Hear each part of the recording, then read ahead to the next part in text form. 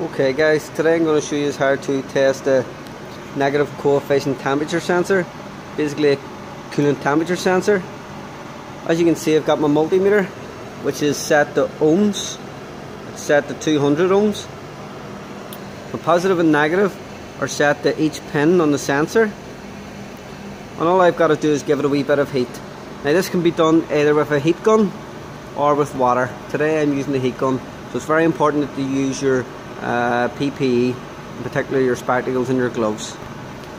So as you can see, we don't have any form of resistance there, but as I heat the temperature sensor up with a wee bit of heat, you should see the resistance change.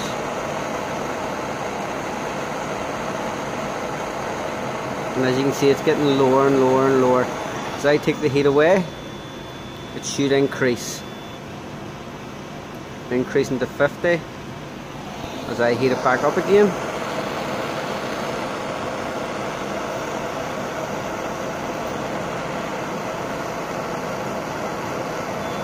It's decreasing. Take the heat off and it's increasing. It's a simple way to test to see if your coolant temperature sensor is working or not. Thank you.